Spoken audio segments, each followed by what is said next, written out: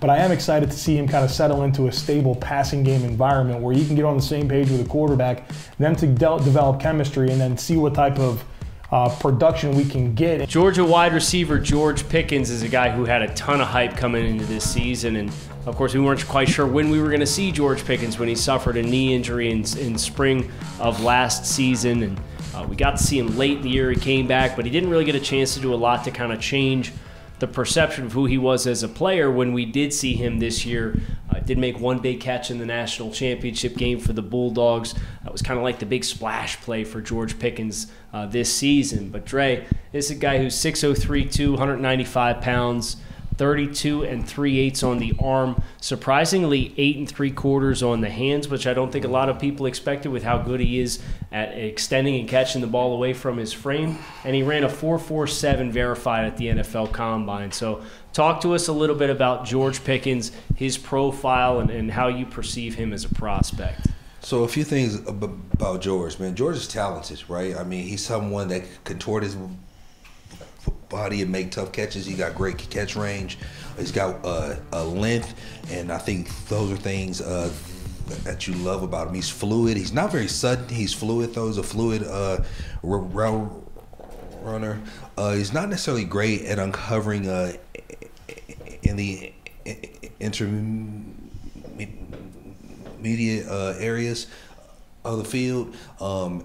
I think that if you pair that with the injury, and he's not very strong either. He's a thinly built guy, right? And so those are a few of the concerns that I have about George.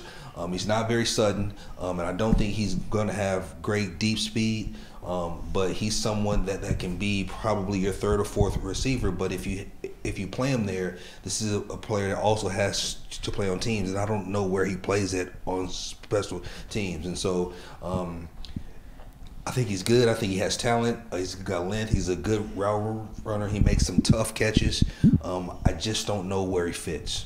So. Yeah, I agree. I agree totally with Dre. With all the concerns he had, he was a guy I believe I gave a late to a third round grade. And he's right on that cusp for us consensus too. We got some 2s and some 3s. Yeah, and it was hard to even put that grade down, right? Because everything in me going to evaluation, I wanted to give him an early 2 into 1 grade. You know, just what I was thinking about the splash plays and just who we know George Pickens to be as far as his tenacity and mental temperament. But the issues that Dre brought up, I mean, they are there, and I think this is a guy that has to get stronger. Like, he has to get in the weight room in the NFL. We know he's coming off an injury, but he's not a guy that can enter the NFL and think that he's made it as far as his athletic profile. This is a guy that needs a lot of development in his release, suddenness, knowing how to run routes, because if you're that big, we talked about those money down plays when it's 3rd and 3, this is not a guy I seen consistently win quick slants, right? And that needs to be his game, because I don't think he's a football player that's going to take it over the top consistently.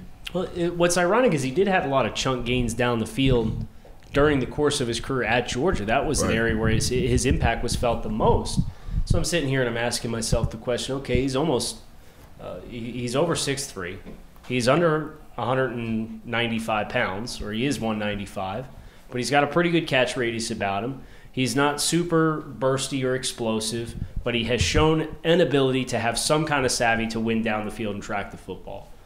And the name that I kind of came around to was a guy who used to play for the Cincinnati Bengals, and Chris Henry, the wide receiver. And he was a guy who was built similarly to George in that he's tall and long, but not dense, and didn't necessarily win with dominating speed, but had kind of just like this knack of, I'm going to track the ball and I'm going to attack the ball down the field, and I'm going to make sure I don't let you undercut me, or if you get into my body, I can at least elevate and go up and get it. So I think he's kind of a player for me who's a pretty specialized skill set. And if you put him in a space that doesn't allow him to do that, I agree generally with what's been said thus far, in that if you don't give him that opportunity, I don't feel really good about the other contributions that he can make with consistency on a week-to-week basis for your offense.